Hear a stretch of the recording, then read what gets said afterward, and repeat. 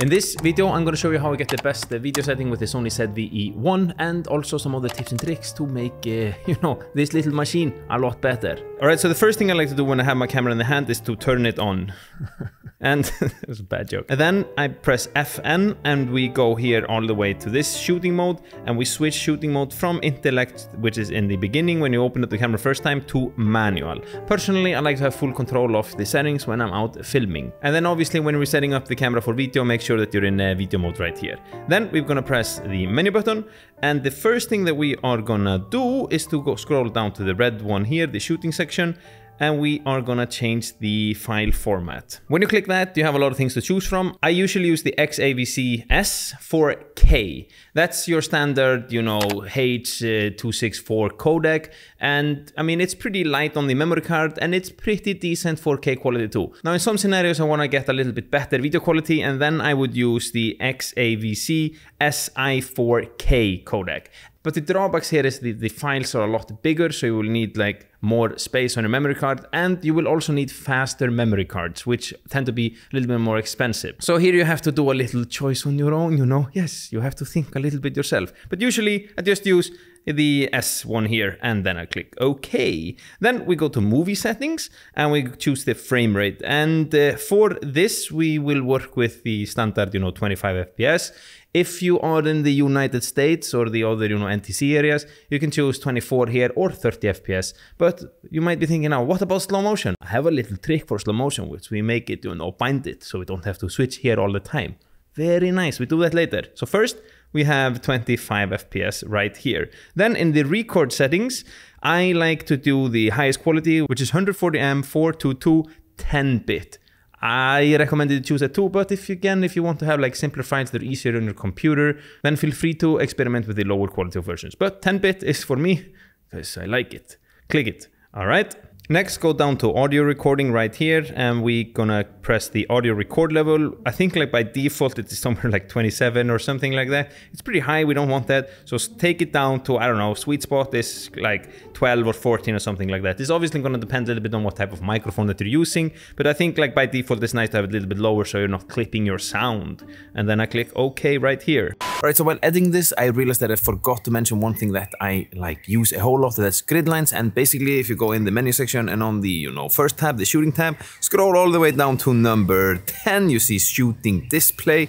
Then there you see, grid line display, and toggle that on. And below that you can see grid line, the type of line. And I use, the rule of thirds grid, but you can experiment if you want to, Next up, navigate to the exposure color tab and we find white balance, find that. And I personally like to set my white balance manually because it changes so much throughout what type of scene that you're in. And usually I just, go to the white balance, scroll down here to the C-temp filter, and I set it on 5500, which is normal daylight hour. Then I change it according to what scene I'm finding in. But if you do find that intimidating for some reason, then, feel free to play around with the daylight, shade, or the cloudy presets, depending on what situation you're finding in, or simply use auto white balance. Who cares? Do whatever you want. But personally, I set mine to this one here. Click it. Next up is picture profile, and this is where a lot of fun is. And if you navigate to color tone here, we can go to picture profile. And I tend to use two types of picture profiles. Very simple, and I'll show you in what type of scenario each one is. So for picture profile 1 here,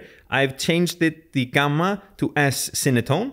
All right, and then the color mode, I'll change that also to S Cinetone as well. And then if you go down to detail, I've changed mine to -3. This is always a big discussion within the Sony community. Have the detail in 0 or -7 or whatever. Basically, if you want to, you can have a little bit less detail because it's so easy to reintroduce the sharpness in post. You understand what I'm saying? So if you want to get a little bit softer look, which is pretty nice, and you don't get the digital sharpening that the camera sometimes produce, then you can do that. So I -3. And then the other picture profile I also use, and then we go again here, and we go picture profile 2, and that is S-Log3. So in the gamma, S-Log3, and in the color mode, we simply choose S-Gamut3 Cine. All right, and then detail, again, I have this set to -3. And the difference between these two picture profiles is that S-Log is really flat. And in theory, it should retain more dynamic range, but you will really need to color grade that because ain't no colors in it, you know, it's like really, really flat picture profile.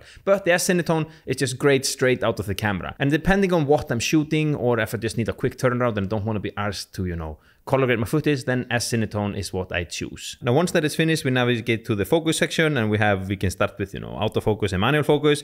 I like to have my, you know, focus on continuous autofocus. And then the transition speed, I think is like in 7 by default.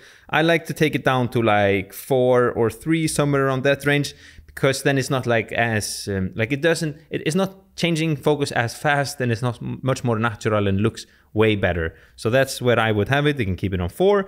And then what's more, the focus area, I like to have it on zone for my run and gun situations. When you're shooting, if you press this middle button right here, you can change, you know, where the focus is.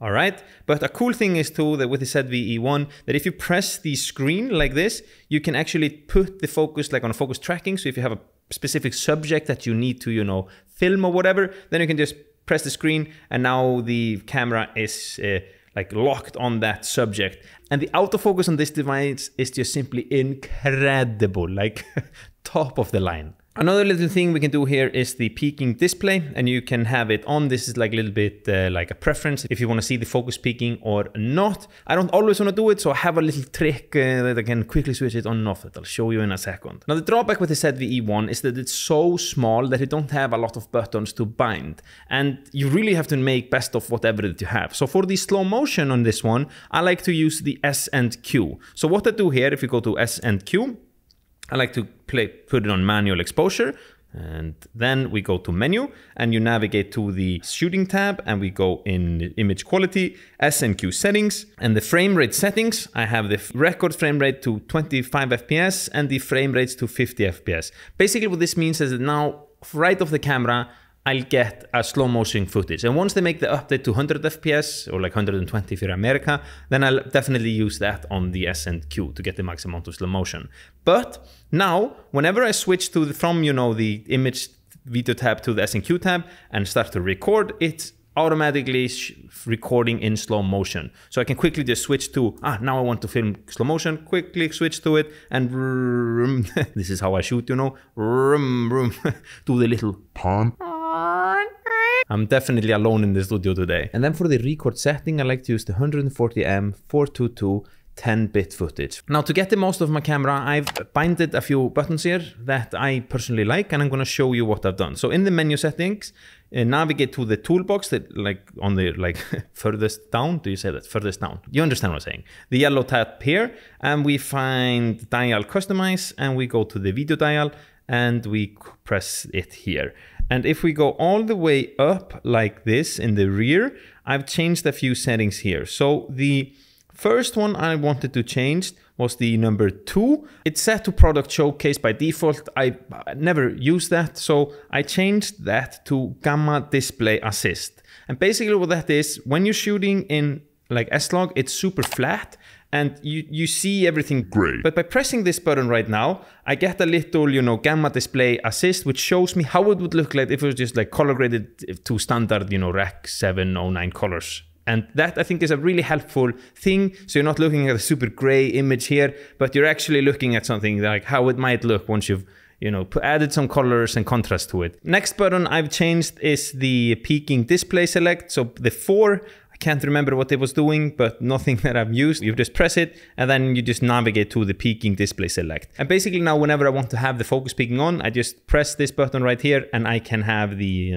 focus peaking on, and they get them off. And yeah, another thing about focus peaking that I think is nice, that if you navigate to the focus peaking again, then in the peaking, I would set the peaking color to red. It's the most like distinguishable, is that good English? It's the color that you notice the most, and then you can have the peaking level to mid or high, depending on how, you know, extreme you want it to be. And the final button that I've changed is the last one right here, number 6, and I've changed it to AFMF selector toggle. So basically, this allows me to quickly toggle between manual focus and autofocus. Because I don't know about you, but when I'm filming like the most cinematic things that I want to film, then I want to do it in manual focus, so the autofocus isn't, you know, potentially jumping somewhere else, you know? And I know that a lot of lenses do have a button here where we can switch the back and forth, but I think it's just much easier and more quickly done to be able to do it on the camera itself. Plus, some lenses don't have this little button right here.